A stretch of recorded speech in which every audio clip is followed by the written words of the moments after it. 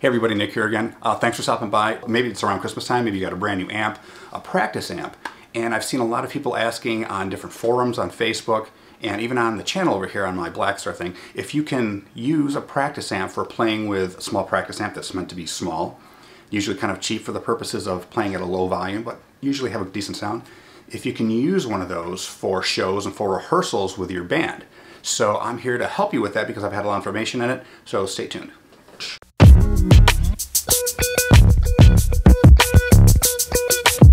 So if it's your first time here again, my name is Nick. I'm a guitar player from Detroit. I do some traveling. I have a lot of camera gear that I'll talk about on here, but majority of things that you'll see on here have to do with guitar playing. I do have some performance reviews to talk about how I play some things when I perform specific songs. So many beginning players and many hobby players don't really have like a loud gigging amp that has like 100 watts or more than that, or tube amps. And usually it's because you don't need them. A lot of people that do have bigger amps usually use them for a purpose, and you have to spend a lot of money for them because they have a bigger sound with a bigger volume.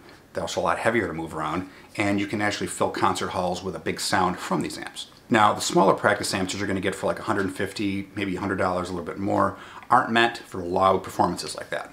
One of the questions I see is people asking me, can you use one of those anyways? Because maybe that's all I have. I'm a basic guitar player, they're saying, and I just have a small amp. What can I do with it? So I'm going to go play devil's advocate. I'm going to say yes, you can use those for performances in a band with certain disclaimers. Something that's hold on, let me get one real quick. Now this one, if you can see it, blah, blah, blah. This came with my first guitar that I had when I was 14 years old. I was 15, I can't count right now. When I was 15 years old, my parents bought me my first electric guitar. It was a PV-T15, and it came in this case right here. Now this case had its own amplifier in it. It's not a very good amplifier, but it is a 15.5, 10 watt amplifier in any case, and it did work. It didn't sound great, but that's all I had for a while. So what that did is it actually helped me practice a little bit without, because I had an electric guitar, and you can't really hear it very well unless it's plugged into something. And usually, the sound of hearing it a little bit louder makes you practice a little bit better because it's got a tone, and then you learn to control the strings better. Because if you have like a louder volume, or if you have some saturation, which PV calls it, or overdrive or distortion, you have to learn to control your strings a lot more with those. So having any kind of an amplifier helps your practice, helps your technique a lot. So the first band that I was in, when I went to the first few rehearsals, that's all I had was this little amp, and it sounded like crap. And the more you turn it up, the worse it gets. So it sounded really, really bad. And it became very apparent that I needed something a little bit bigger. So I had a paper out at the time, and I think I was working in a restaurant right around there as a washing dishes or a busboy or something. And I saved up about $140, and I got my first real amplifier. It was a small 25 watt 110 speaker. It was a PV Backstage 25 watt amp.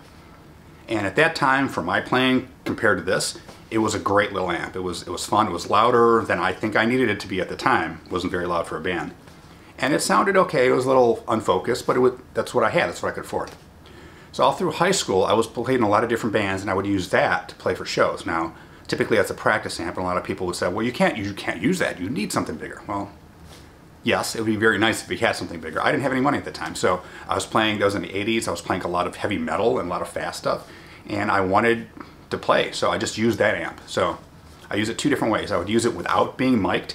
I just cranked it up as loud as you could get, and it sounded pretty terrible. It didn't sound great. It would feed back really easy, and the louder you turn up a small amp like that, it's like the thinner sounding and the more piercing to your ears it gets. So it wasn't a great tone. The next step I did with that is I started taking a microphone and miking it, and that was a lot better. It made it sound better, through the PA, because the singer's got to sing through some kind of a microphone and PA.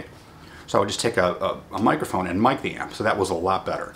So that could be an option for you. If you have a smaller amp, you could actually mic it. Is it going to sound as good as a Marshall stack and a Mesa Boogie? No, it's not going to. At least you can use what you can for the time being. And for miking techniques, there are a lot of different ways you can do it. Some people hang the microphone straight down, pointing towards the ground, laying it in front of the speaker. Some of them point it at the cone in all these different angles. There's a lot of different techniques and sciences that people talk about that.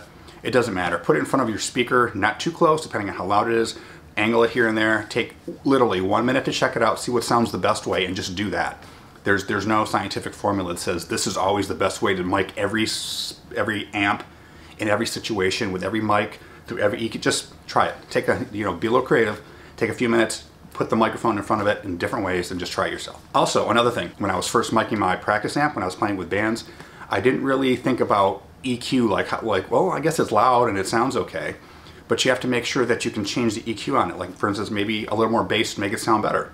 Maybe it's got too much bass. Maybe I need to put a little bit more treble into it so I can hear it in the mix better above the other instruments or something like that. And I'll talk about how EQs can make things sound more prominent without being louder and more in the background, those kinds of things. Put a little treble on it, take a little treble off, add a little bass, take a little bass off, change the EQ on the PA that you're miking your amp through, and that'll help a lot with making sure that you get a good sound. And the better you sound to yourself, the better you'll play. If you're sitting there playing with a bad sound and you don't like the way it sounds, and it's not the way you're used to hearing your amp sound, you're not going to play your best. And when you're performing, especially when you're a newer player and you're performing with the band, you might be a little bit nervous or you're just not as used to playing live. And you want to be as comfortable as you can. You want it to be in the closest to your comfort zone with your guitar and your amp and the right sound that you want to make you play your best. So make sure that you take a few minutes, do the right mic positioning, do the right EQ, and that's going to help a lot. Flash forward to the mid-90s and I started to play a little bit more.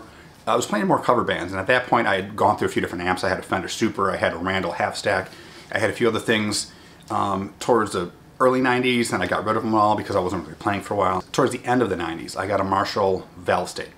Now it was made by Marshall, but it wasn't really a valve amp like the preamp is valves, but it was a solid state power amp. And I'll talk about later about the difference between those amps and what's better, or what people think are better and why they think they're better or not as good, and how it's changing now because a lot of solid state amps are really, really good nowadays. But different topic.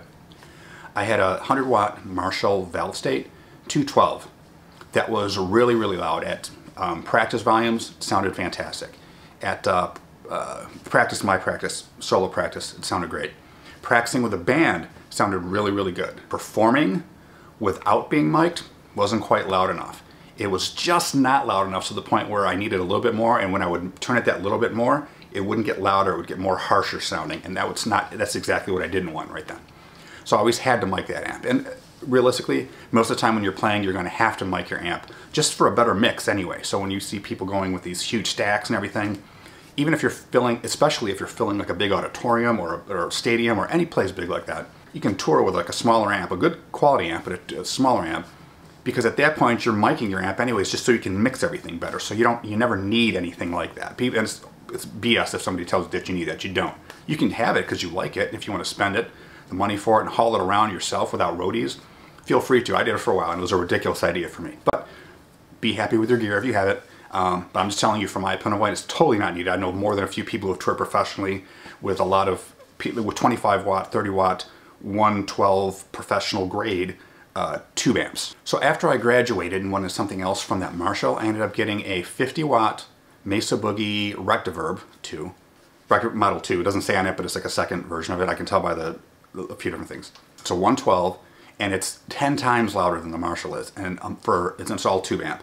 Now it's heavy as hell. Like the wood on it's like the bracing, or not the bracing, but the cabinetry is very, very thick. It's got an amazing speaker and a much higher quality than the Marshall did. The circuitry and it's all hand wired. It's the professional grade touring amplifier. Really, really great. I love it. I'd be fine with not having any other amp for the rest of my life. Where you really notice it is when you need a clean tone, or like almost a perfectly clean tone, like for countryish or whatever you're playing, or maybe you're strumming because you're trying to play like an acoustic guitar part, but you just have your electric, so you're putting on a clean sound. And if you need that tone to be really loud, a loud clean tone is much harder to get on an amp, and that's where you're definitely going to like the tube amps, or if you have anything like that. Big difference, huge, huge difference. So if you're performing with a band or rehearsing with a band, besides just using an amplifier or miking your amplifier, there's other ways that you can have your tone very, very loud. If you have a pedal board, sometimes depending on the way your pedal board's set up, you might be able to run that straight into a PA. Some pedal boards are made for that, some of them aren't. Some of them can sound really, really good like that. You can also have like a direct recording unit, like I have this pod over here. This pod, I bought this. I have to do a review on this. It's great. So this might be about almost 15 or 20 years old. I paid $110 for it and I loved it. I moved into an apartment at the time and I couldn't play my Mesa Boogie, so I needed something that sounded good. And I wanted to be able to not just play for myself and hear it good. I wanted to start recording, and I needed to record, late at night or without disturbing my close neighbors in this little condo with a loud Mesa Boogie amplifier, or even any amplifier if I wanted to do it at 10 o'clock or something. So I bought this. Now this sounds not only fantastic for what it is for 20 years old, and Line 6 knows how to make direct boxes really good. I don't like their amps. They tend to have really, really bad speakers and they just sound terrible. Like whatever you hear in here is not anything near what the amps are going to sound like. They should be, but they're not. In any case, this is really good if you have something. These are made to record direct, and I've actually performed a few shows and practices when I didn't feel like taking my full amp. I would take this with me, and this worked absolutely fine. As a matter of fact, I'd get like a lot of compliments on how good this thing sounds. So that's another option you might have. You can have something like this to record and practice on your own, and then maybe do some shows with it. However, some bands frown on doing the direct thing, meaning direct without an amp, just right into a system. But a lot more bands are doing that. A lot of people are doing that. It's fine. If that's what you like. Again, back to the beginning. Use what you have. Use the hell out of what you have. If that's all you have, use it. If you only have a direct box and you want to perform, you can do that. Use it. If you only have a small practice amp, well, you're probably going to have to mic it. You're going to need a microphone at some point. And if you don't have an extra microphone, then the other bands can, or you can save that up. But get a microphone and just mic it. That can work. Is it going to be the best tone you're going to ever hear? No, it's not. But it might be passable. And definitely, depending on what style of music you have, and depending on the band, it might be a great solution that you can actually use your practice amp for to play shows and do whatever you want with it. So in the meantime, until you decide to get a bigger amp or a different direct box or whatever you're considering doing. So thanks for tuning in. Let me know your thoughts and comments and questions, if you have any, about using a practice amp for rehearsals, for performing, and I will talk to you all very soon. Rock on.